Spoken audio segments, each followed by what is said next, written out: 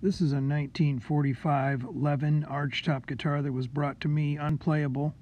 I restored it to playability. It needed a lot of things. There's the serial number.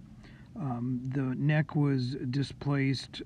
I took it off and reset the neck. I had to take the top off after I took the binding and reglue the back braces, and the center seam on the top was apart and I had to fix that. I replaced the binding. A guitar of this age does not have a truss rod, so I had to level the fretboard.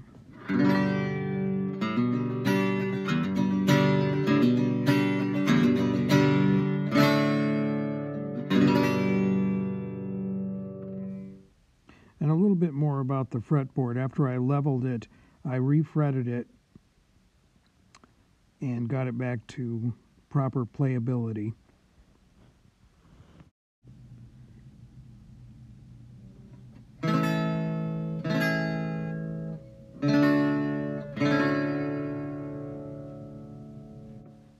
Here's the original bridge. I didn't have to do too much to it.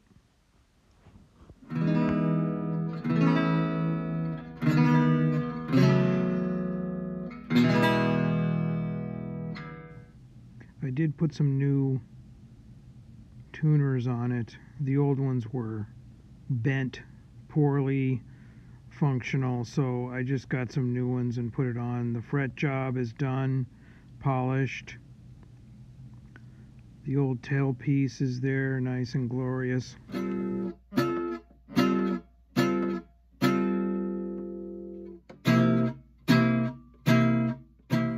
So after using almost every tool in my shop, I got this thing back to playability.